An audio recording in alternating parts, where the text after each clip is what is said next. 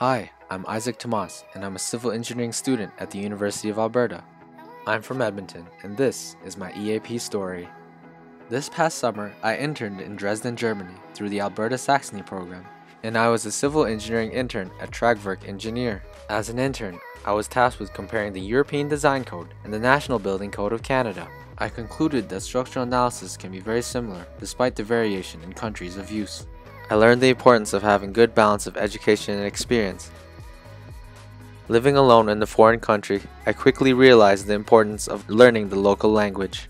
I learned a little bit of German.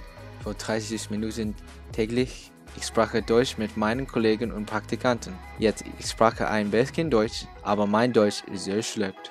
Now back to English. A little bit about the city of Dresden.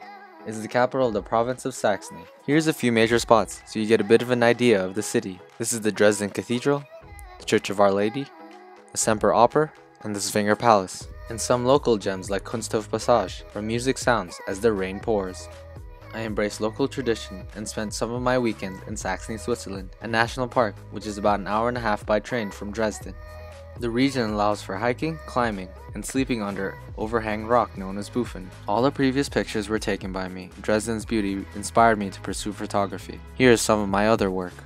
When I wasn't in Dresden, I spent my weekends visiting other neighboring European cities, such as Berlin and Krakow, Venice and Budapest, Athens and Santorini, and Bergen and Prague.